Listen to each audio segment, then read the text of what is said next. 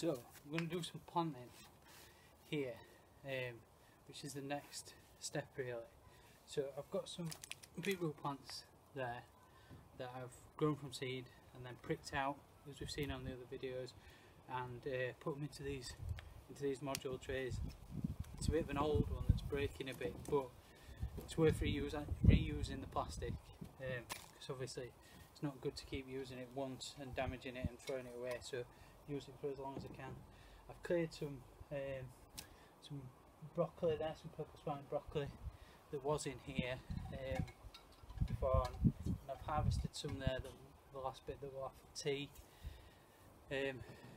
So in here I'm going to have a couple of courgettes over the summer and some outdoor tomatoes. Some romas are going to go down here, but around the side I reckon I can get some beetroot, and I've got some spinach here going and some lettuce that will probably be cleared by the time that the courgettes and the tomatoes go in, which will be the beginning of June, and they'll take up a lot more space, but these will go to flower anyway by that point and they'll want to come out. I've got some remaining beetroot that overwintered there that didn't do very well, but they've sort of sprung back into life again, so I don't want to take them out just yet. That's one called Bull's Blood, which is very dark leaved. This one's called Crapaudine, however you want to pronounce it. It's an old French type, which is the first time I've grown it. So I've got my string line here, so I'm going to plant them down this line.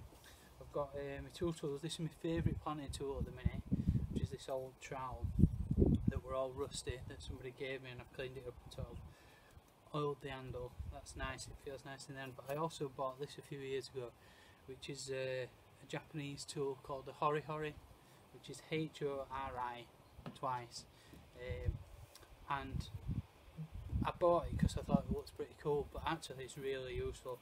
You can do weeding, you can do levelling, you can do planting with it, planting in hard ground, it's dry.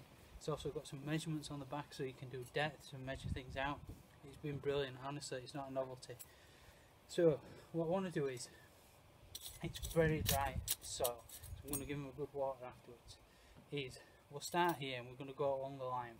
So I'm going to make my hole along the line with my trowel, hopefully, judging by it, to the same depth as what these are in the module. I don't want to sink them any deeper because I don't want the crown to rot. What you want to do then is tip it over gently and give it a squeeze at the back. Hopefully it should drop out like that. If it's a well grown clump, it should just drop out nicely. You can see the roots there, and it's nice and well watered before it's gone in. So we're just going to lower it in alongside gently, put some soil back around it. Now beetroot can go quite close together. More space you give it, the bigger ones you get, but I'm not too worried about getting huge ones. I just want to get some beetroot. So I'm going to do about the length of that, not the width, the length of that trowel blade. But you can measure it out properly if you want to. There's some stuff online that you can look it up. It tells you on back at seed packet how far to plant it apart, all sorts of different stuff. So we'll do it again. Try and squeeze one out. Gently squeeze it at the back because I want to preserve this also. I don't want to damage the tray, so I want to keep reusing it. Oh.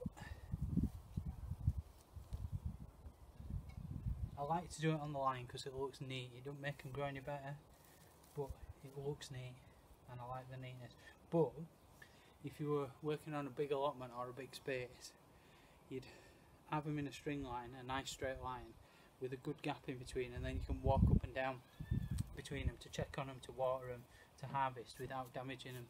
But from here, because I've made these small beds that are only about a metre wide, I can reach from either side into the middle, which means I don't have to walk on it. So I'll just carry along that line. We'll do one more. I'll show you the hori. I'll squeeze this one out. If you can see in there, there's two in there.